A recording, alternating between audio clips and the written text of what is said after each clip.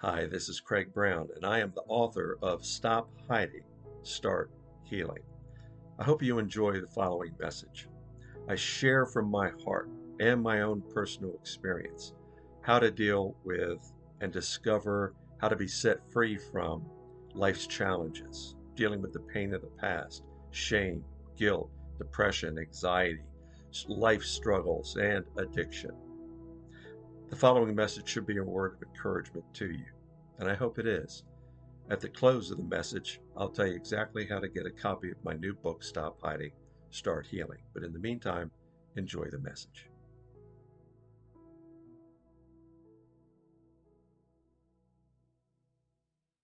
So I'm going to cover more about that tonight. We're going to continue on our study of Principle 4 and also Step 4. Okay. What else? Any other housekeeping issues? This platform, of course, is a public platform, and we do not share any sensitive information or details on this particular platform. Okay. But here's the deal. Excuse me.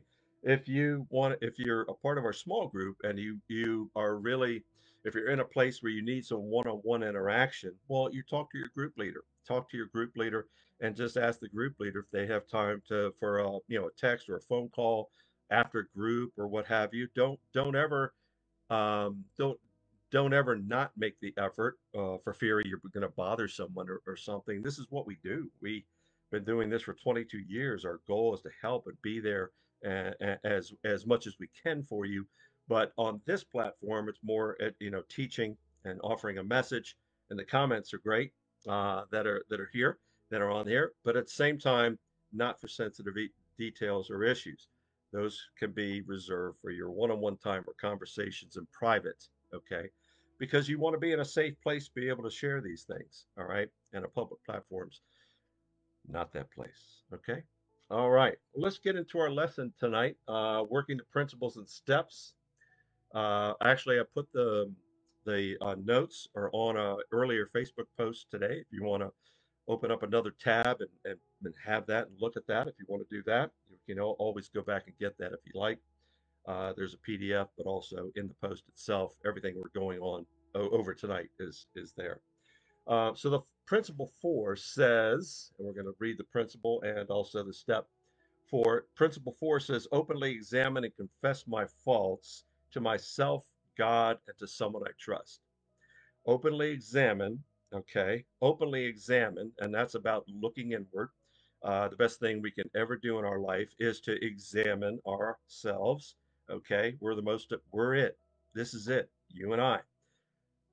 Openly examine, right? And confess. It's talking about openly examining, taking inventory of our life, our defects, our shortcomings, our challenges, or whatever that may be, and confessing my faults to God, myself, admitting they're there, and someone I trust. The someone I trust is in your small group. You can find a safe and trusting individual in one of our small groups. I will guarantee it. There's not a lot I guarantee in life, but I know a lot about this, and I know a lot about our leaders, and I know a lot about how we facilitate the ministry. And I can guarantee you, there's a safe friend waiting for you to be an accountability partner with you. Okay, that's the person we're going to open up to. Okay, it's your choice. You don't have to find a trusted individual that you can open up to. Okay, it's God, myself, and someone I trust. That's a really good combination. Matthew 5:8 says, which this principle is based on in the Beatitudes, it says, happy are the pure in heart. Okay, it doesn't say happy are the turmoil in heart, happy are the shame in heart, happy are the painful in heart. It's talking about happy are the pure in heart. A lot of the effort of recovery is to have a life of purity, okay, as best we possibly can, because this body is our body, and what we put in it and what we read, what we hear, whatever, we want to have a pure heart as best we can. Okay. That's the goal. But that's what the principle is based on, Matthew 5:8. Step 4 says we made a searching and fearless moral inventory of ourselves. We made a searching and fearless moral inventory of ourselves. Searching. So the whole point of doing the inventory is to search our hearts, search our past, search the path we've been on, our behaviors, our circumstances, what's causing the pain, what's causing the shame, what's causing the guilt in our life. We're searching our heart, right, in our life. And we're also doing a fearless moral inventory. And I'll talk more about a moral inventory, but it says a fearless moral inventory. Okay. It says that because if you're new to recovery, right, and if you're new to doing a searching or to searching your heart, if you're new to doing an inventory of your life, there is fear involved. I've always said that everything you've ever wanted in your life is on the other side of fear. But there is fear when it comes to having to deal with the painful issues of our past. There is fear. So let's tell it like it is. There is fear when we have to look back at our past or really search our hearts. Why? Because there's pain there. There's some other hurt there. There's some trauma there. There's something there that can be where you are afraid to deal with. And that's perfectly natural. Let yourself off the hook, okay? Don't bring on condemnation that, oh, I can never do this because I'm just instilled with fear. Fear is natural for all of us, but it doesn't have to keep you in bondage from getting well. It does not have to keep you or be a barrier to you getting better. That's why it says searching and fearless moral inventory. All right. When you have the Lord guiding you every step of the way of your inventory, when you let Him guide you every step of the way of the working the steps and principles, there is no fear in the name of the Lord. When you call on the name of the Lord to help you every step of the way, there is no fear. Okay, there is none. No, what do you mean, Craig? We just talked about that's natural to say. Yes, there is. It is natural, and the natural being for us to be afraid. But when you call on the power, okay, here's what I mean. When you say, Lord, come into my life and take over my life and be my higher power, it doesn't say higher weakness. Come into my life and be my higher power. That is the Spirit of God living in you. Okay. So, whatever you have been through in your life, whatever challenges you've ever gone through in your life, there's nothing that can dent, that can damage, that can hurt the Spirit of God that lives in you. Nothing. It's the soul. It's our soul that gets rocked. It's our soul that gets beaten a little bit. It's our soul that gets hurt. Okay? Understand that. So when I say fear is natural, it is in the natural. But if you call the whole point of step 4, leading up to step 4, is to say, God, take over my life and guide me through this process of which I am afraid to go. And with you, Lord, everything is possible. Psalm 16, verse 8 says, I set the Lord always before me. Because he's at my right hand, I will not be shaken. If you do anything in your inventory before you start really searching your heart, think of Psalm 16, verse 8. When you set the Lord always before you, you will not be shaken. Okay? You will not be shaken. And we're here to help you with this. Okay, if this is the first time you've ever searched your heart or done an inventory or work step 4 or principle 4 or what have you, you're not alone. You're not alone in this journey. And that's why our small groups are so important to be a part of. Amen. All right, Lamentations chapter 3, verse 40. That's the scripture that accompanies step 4. It says, let us examine our ways and test them, and let us return to the Lord. Let us examine our ways and test them, and let us return to the Lord. Okay? Maybe you're in a situation when you've been a believer for most of your life, but you made some poor decisions and you got off track, and maybe addiction took over, or lifestyle took over, dysfunction took over. So this is saying is return to the Lord. Okay? Examine your ways. Why did you get off track? Why did I get off track? What decisions guided me off the path I was on? What triggers did I ignore? What warning signs did I ignore that took me off path? Well, I'm going to examine these ways now. I'm going to examine these ways and I'm going to return to the Lord. Okay? Let's return to the Lord. How about we do it together? All right, let's not go alone. Let's go together. So that's exactly what this whole step 4 is about. Now, I've got 4 or 5 points I want to share, and then we will be done. But the first one I want to share about is this. This step and this principle for step 4, principle 4 is the growth part, the growth process of our recovery. This is the point where we really begin to grow. This is the point where we really experience change. We experience forgiveness. We experience healing. We experience revelation. We experience, true honesty, right, about our life, about our past, about our present, about working through our inventory, right? This is the growth part, and it's a wonderful part, but it also can be a challenging part. It also can be a challenging step. I don't know if any of our veterans on here could say that it was a little bit challenging, but you overcame the challenge. You accepted the challenge. You see, in the old days, we would run from the challenge. In recovery, with the Lord going before us, we accept the challenge. Okay. And in life, we've never ever grown by a day at the beach, although a day at the beach is much preferred for me in particular, my favorite place to be. Um, we grow by challenge. We grow by challenge. We grow by going through tough situations. That's how we grow. Maybe not fun at the time, but after the fact, we're going to get better and we're going to grow. This is where we are now. Okay, the fourth step. So we must be prepared mentally, emotionally, spiritually, to be able to take this on mentally, emotionally, and spiritually. See, the Lord can control and guide every facet of our life mentally, emotionally, spiritually, and physically. We'll add that as well.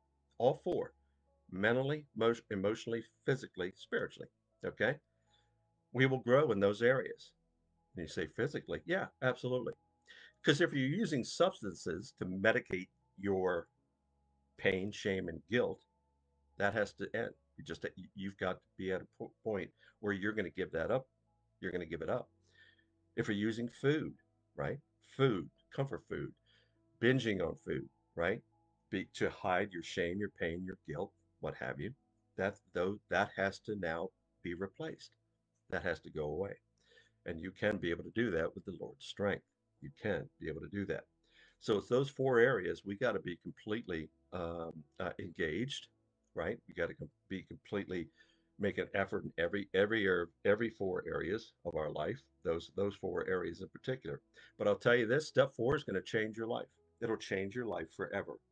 I can say that with confidence because it has mine, and it has for 22 years. I've seen it change thousands of lives that have been a part of Celebrate Recovery, Christ Center Recovery. Absolutely.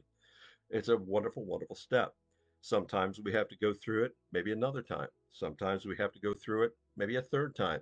The inventory continues all throughout our life because it's going to change because you're going to look back and there are things that the Lord took care of and healed, but then there are other things that you experienced in your life that you can add to it. I'm not going to get into that until next week. But remember this, okay? And an inventory is a lot about inventorying our life, but also our past. Hear me when I tell you this. When you put your past on paper, okay, when you journal or do the work, answer the questions, work it, when you put your past on paper, it equals freedom and healing. Okay, it does. It works tremendously when you're able to inventory. You're going to be writing. This is a writing exercise, and we'll give you. There's a handout we'll give you. We'll have for next time. Okay, but it's a very, very important as you're writing as you're putting down your past, your issues, the challenges, the victories, the positive things. It is amazingly healing, and it will set you free. Okay. Now, the second point we begin, as I mentioned earlier, what is described in step 4 as a moral inventory. It is this step and principle that we really truly begin to grow our self-awareness. Okay? See, a lot of us haven't bothered at all with looking inward. We've never bothered at all with searching. We've never bothered at all with doing an inventory of our life. We've really not put much effort into fully understanding why am I so angry? Why am I so depressed? Why am I full of anxiety? Why do I have so much shame? Why do I have so much guilt? Why is this pain in my life? Why is that here? How do we find out? We inventory, right? We inventory it. Where's it coming from? The whole point of recovery is not just to get clean and sober, it's to deal with the pain and the guilt. Matter of fact, 2 out of 3 people come to Christ Center Recovery because of pain and not just addiction. Okay, it's not. This is not just addiction. This is life. This is life. Okay, but this moral inventory, and I'll share more about what it is. Essentially, it's about, for the first time in our life, doing an honest inventory of our past. Honest inventory. See, so often, um, we don't want to go there because we know it's too painful. We don't want to go there because it brings up too many bad memories. I totally understand and empathize. I used to be there. I used to be there until I finally got to the place where I could approach it in it honestly.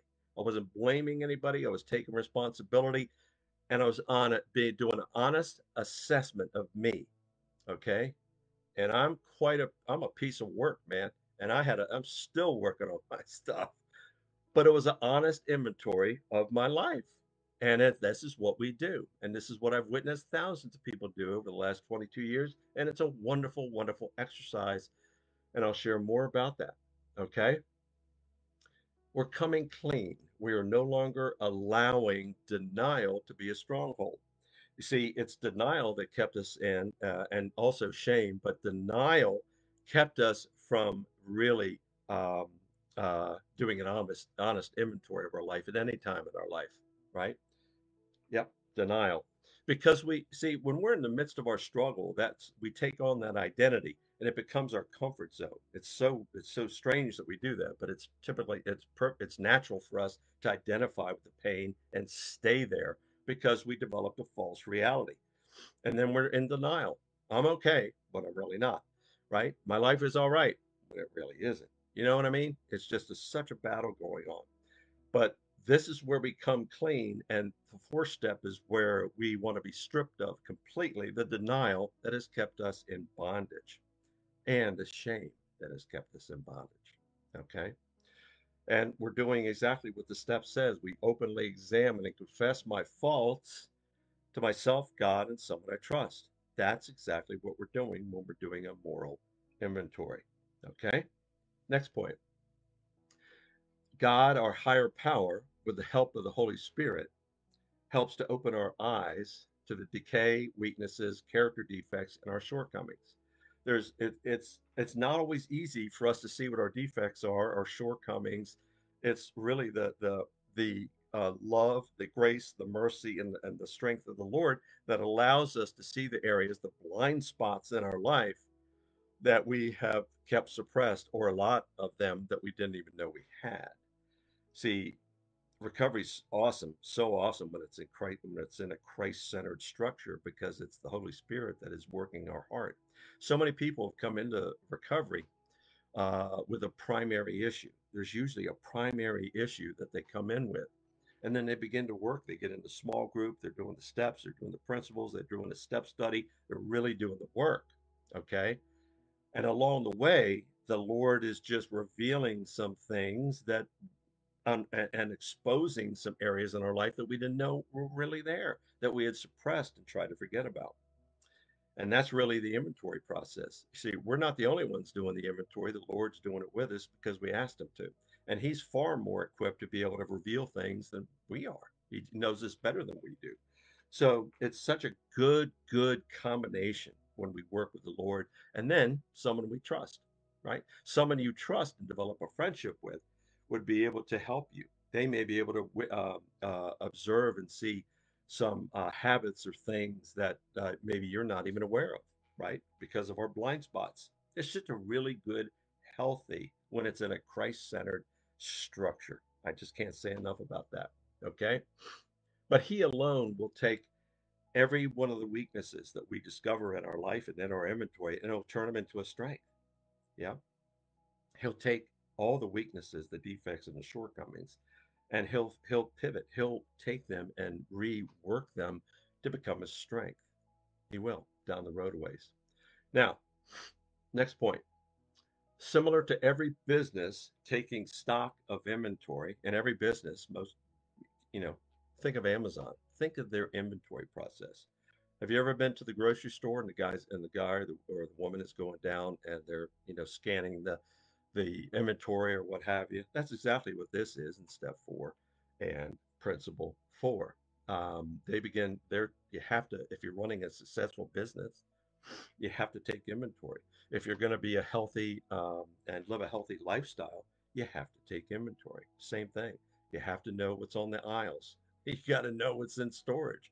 You've got to know, how much that is. You got to know how much you have left. You got to know where it is and where did it come from. You have to take inventory, right? So that's what we're doing. We're taking our clipboard and we're just walking down the aisles of our life. Oh boy, check off, check off, check off. We're walking down the aisles of our life, right? And it's a good process and exercise.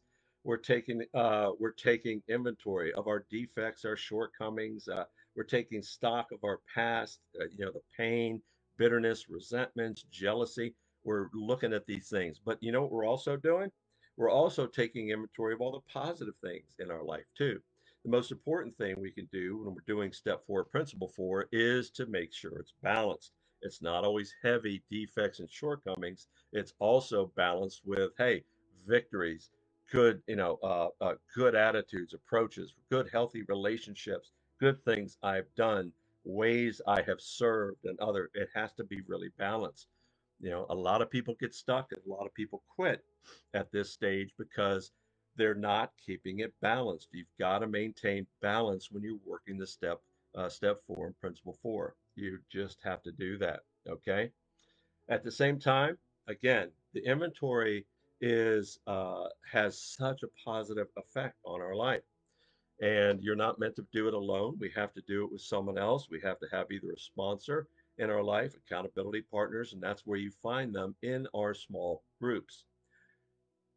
If you've never been in recovery before and you've heard, the term sponsor or what have you, it means a mentor, someone that has been down that road a long ways ahead of you, that is now equipped to be able to help you follow each and every step and principle and work your recovery. That's essentially what that person will do. And you should find that person and can find that person in your small groups. And if you would like to say, hey, I was listening to the lesson tonight, and then, Craig mentioned the role of a sponsor, and we'll talk more about that in the coming weeks. But it's never too late or never too early to find that person, a mentor for you who can be there for you. Now, all you have to do is ask. And all you have to do is ask your group facilitator and say, "Hey, I would like to find someone." If you already send us a direct message here on the Facebook page, and just say, "I'm looking for a sponsor," and give us your name, email, and phone, and we'll help you the best we can. Okay, we don't assign them, but we can take your information and give it to our group leaders, and they can then determine who may be available in the group, and we'll help you. We'll help you work that out. Okay.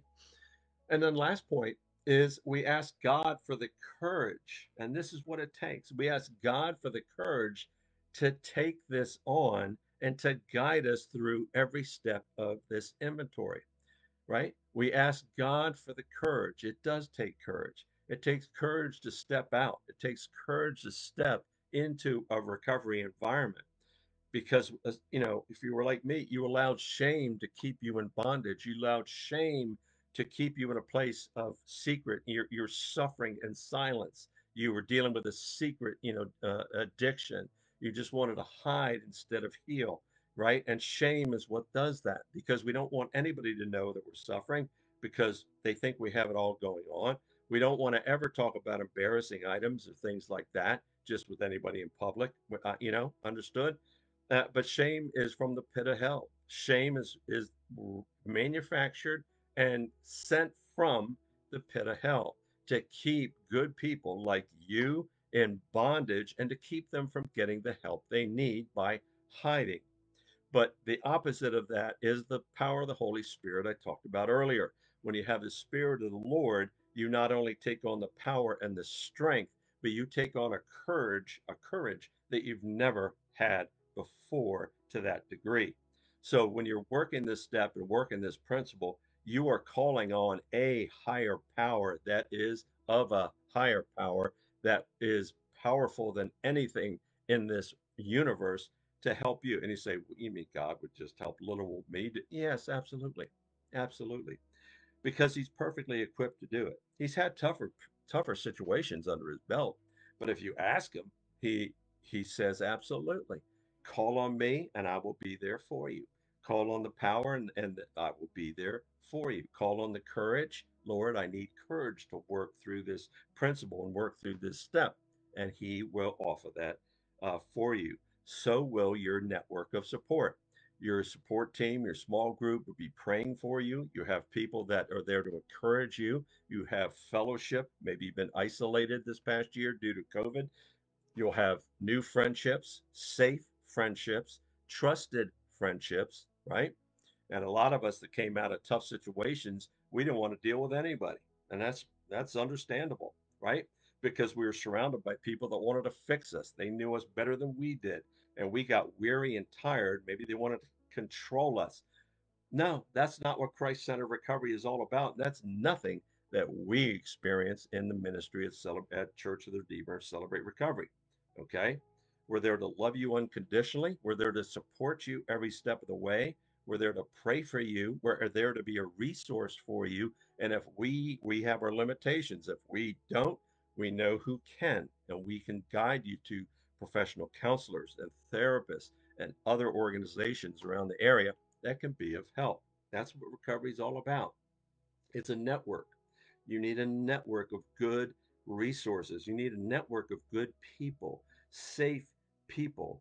And I can attest to that our leaders and those that are involved in our small groups are just that: safe, trusted, caring, loving, and experienced through this recovery process. As I mentioned earlier, as we'll close here, God knows your heart better than you do. He knows my heart better than I do. He knows our weaknesses better than we do. He knows our strengths better than we do. He already sees so much far ahead. He knew tonight that we would all be together. He just did. He knew tonight, as you were drawn to this for whatever reason, when you didn't feel like it. I totally get it. Generally when I don't feel like doing something and I go, I knew it's exactly when I need to go.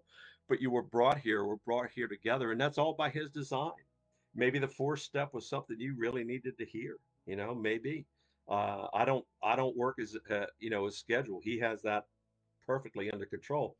But we're together now for this purpose, and the whole purpose of our being together is to grow and to get better. That when we log off after we're done here, that we've learned something new, that we've allowed the Lord to do something new in our heart. We've allowed the Lord to do something to change us, to grow us, to heal us. And that's what the goal is in Christ-centered recovery. It truly is. So I hope this is helpful for you. It's a lot. Step 4, we're going to continue to move through this. A few other lessons that we have to cover. Matter of fact, I'm going to show you, we're going to have a handout, and I'm going to show you exactly what that inventory looks like when it comes to the format that we use. There are different columns for different things we can write in, and we'll make sure we share that for you, because what is involved in our inventory are other people. Okay. If I were to ask you in your inventory as we start, because what we're not only inwardly looking and searching, which we are in our own heart, right? But we're also going back over our past and our the path we came from. And oftentimes there were people involved in your history, and people that may have done harm to you, may have hurt you, people that even as I'm bringing this up, you're thinking of, and it just triggered you in a way that, that's a memory I don't want to remember. Well, I encourage you to not suppress it, but work through it. But we're going to put a column of, different people, how many ever there are, and then you're going to work through how did that affect you, that relationship, whatever that is. And that is so freeing to be able to do that. That's part of putting our past on paper. And it involves, itemizing and going through different, people, places, things like that, that may have been hurtful. And it's just important for us to do that. but I'll share more about that as we work through this over the coming weeks. Okay. So anyway, that's about it. I'm glad to see everybody's online tonight. Got a good group on here tonight. Hope all of you have enjoyed our time together. And if you have any comments, again, you want to join the group tonight, meets at 8 o'clock here in the next 20 minutes or so. Send a direct message here to the Facebook page, name, email, and phone number, and we'll get that out to the leader. Whether you for the either if you want to join the men's group, men, or the women you want to join the women's group, and let us know, and we will get that to the leader, and they'll reach out to you and send you a link for the Zoom group. It meets on Zoom, and that leader will email you, text you, send you that link. And if you tried to do that this past week and you haven't connected with a leader, uh, the next 20 minutes are key. We'll make sure you get that. So leaders, keep an eye out for a message on your app. Make sure you are ready to receive a newcomer if one of our newcomers and our guests wants to join a group. Okay, well, let's pray. We'll close. Just ask the Lord to bless everything that we've gone over tonight. Lord, we're so grateful for all the work you do in our life, Lord Jesus, and especially when we reach this juncture in our recovery, working step 4, principle 4. You know how important it is, Lord, for the growth step. You know how important it is, Lord, for us to look inward, for us to do a searching moral inventory of our life. It's such a good exercise, Lord God. And actually, you created your Bible, your word, to be able to do that. And that's what we use. Every scripture, every principle is is to be applied to our life. So we're grateful for that, Lord, for what you do in our life. We pray healing over every single person that's joining us tonight. We pray an abundance of blessings over their life, Lord God, where the hurt is, where the pain is, where the shame is. Lord, touch them, remove that, Lord. Help them start to remove that, Lord, as they work their recovery and begin to heal. So, Father, we love you. We really appreciate all you do in our life. Thank you for this opportunity to grow, to change, to get well, to go from a place of brokenness to wholeness. You're the only one that can help us. In Jesus' name, amen. I really hope that my message was an encouragement to you. Okay? I really, truly do. Now, to get a copy of my book, Stop Hiding, Start Healing, one of two ways. You can go to my website, stophiding.starthealingbook.com. Stop Hiding, Start Healing book.com. Or you can go directly to Amazon and in the search bar, put in Craig Brown, Stop Hiding, Start Healing. Okay?